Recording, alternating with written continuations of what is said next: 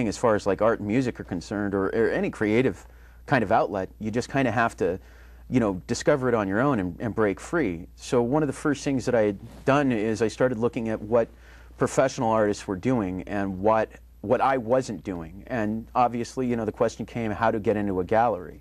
And so from there it became how to take my pen sketches or pencil sketches and how to translate them into professional art, you know, like on canvas that you know, galleries would hang. That's a striking image. I mean, you're pointing at it. I believe it's called the Moon Tree. Yes. And this is I don't want to call it your breakout piece or a signature piece, but it seems to be the one that when I mention Joseph R. Davis, people say, oh, the Moon Tree guy. And this is the piece that you're talking about. Is that right? Yeah, that's it. All right. And what size is the one that we have in front of us here? This is roughly a 30 by 40, and it's a giclée print. Okay. And I mean, the sheen and the shine on it, I mean, it's just incredible. Is it set in a way where the colors are going to be there, or does it tend to fade? Yeah, it's a guaranteed print. It's a standard gallery rating, lasts about 100 years or so. And as I look at it, I don't know where on earth you're going to find a horizon and a tree and the moon like that. You didn't just go out some night and snap that photo, did you? Kinda. What happened is there was this tree, as you see there, and it had this big Victorian house next to it, and it was a old winery, vineyard. There we go. So I had seen the tree in the house, and I was just captivated by it, and really, really wanted to get a picture, and just, you know, always made excuses not to go. So one day I went out there, and it was after they had torn the house down. So the house is gone, and it was only the tree. And I thought, well, you know, they're going to cut this tree down. I better get out there and take some pictures of it. So I took the pictures, and that little box up in here that is called a VW bus a lot of times is actually a little, like, tree fort. That was there on the tree when you were there? Yeah, okay. Yeah, absolutely. So the tree was in like a grassy background, and the moon and reflection are done via 3D rendering programs. So there's actually a program that you applied your artistic eye to actually generate some of the images that we see here. Yes, yes. I use a pen tablet. It allows me to take just like this pen here, and just like drawing on a piece of paper, it allows me to draw directly onto the photos. Oh, so what we're actually seeing here is not a reflection from a tree on the water. That's your eye and your hand creating that. To a degree. In this case, it's a mixture of 3D programs and then studying light and then, you know, blurring stuff from Photoshop.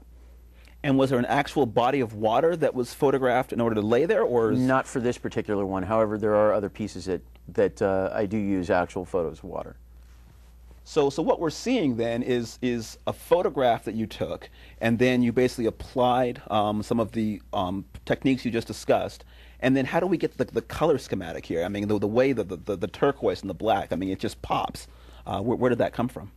Well, that's just from my own color studies. You know, obviously, if you use a darker color on a lighter color, it's really going to, you know, pop out there.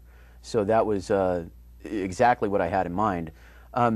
Most of the education I have comes from reading a lot of books. So when I look at things about color and you know, how to choose colors, these are things, and these are absolutely things you have to know.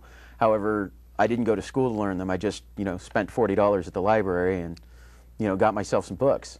Good Will Hunting the artist. Yeah. That works for me.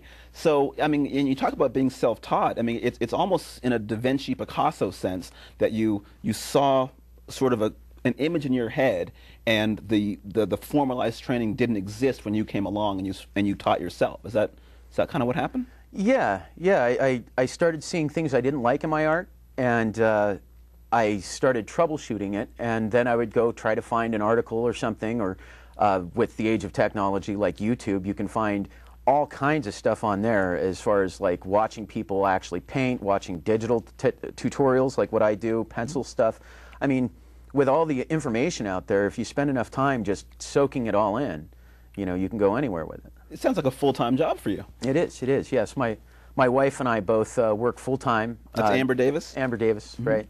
Work full-time as the Joseph R. Davis machine. I produce all the art, and she handles all the business.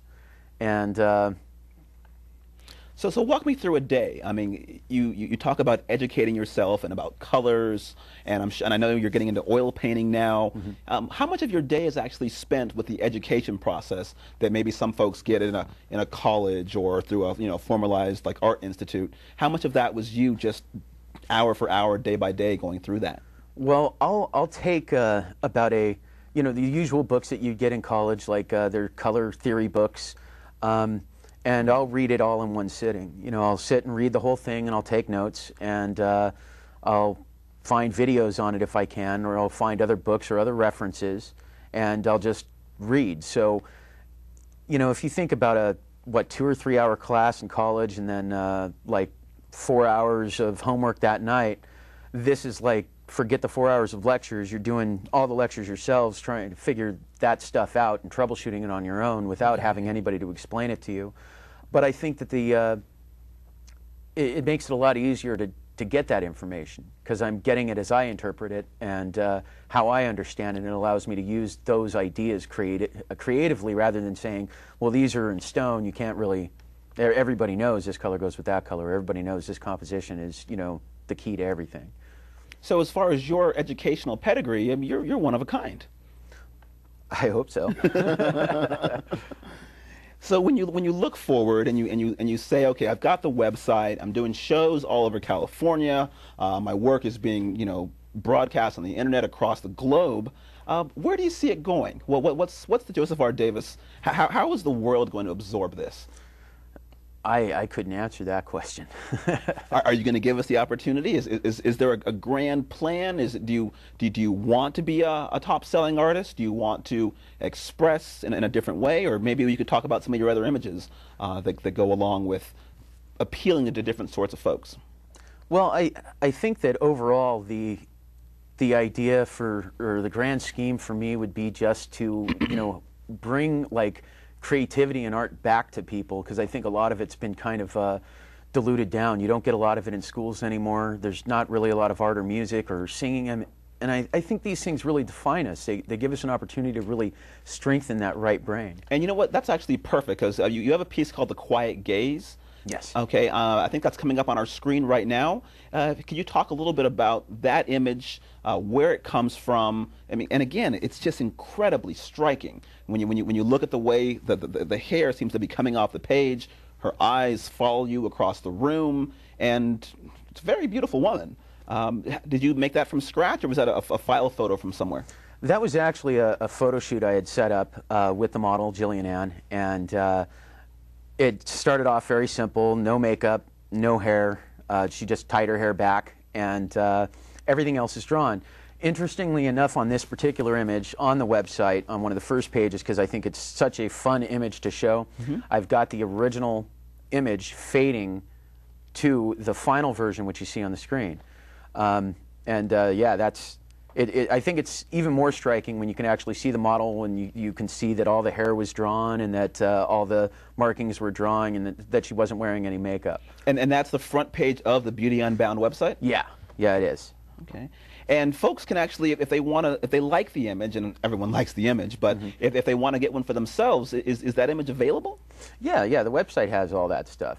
And my wife Amber just spent the last couple of weeks putting that together, because we do this quite literally on our own in a lot of cases, where again, they told me I needed a website in order to be a professional artist, so I went out and I bought a $35 book and got a program, and I built the website myself. And then Amber went and learned, the genius that she is, went and learned and did all the stuff you see on the website now. So she completely revamped it. Wow, I've been on the website, and I must say it's really looking good on there. I can click around for hours. I mean, a good part of my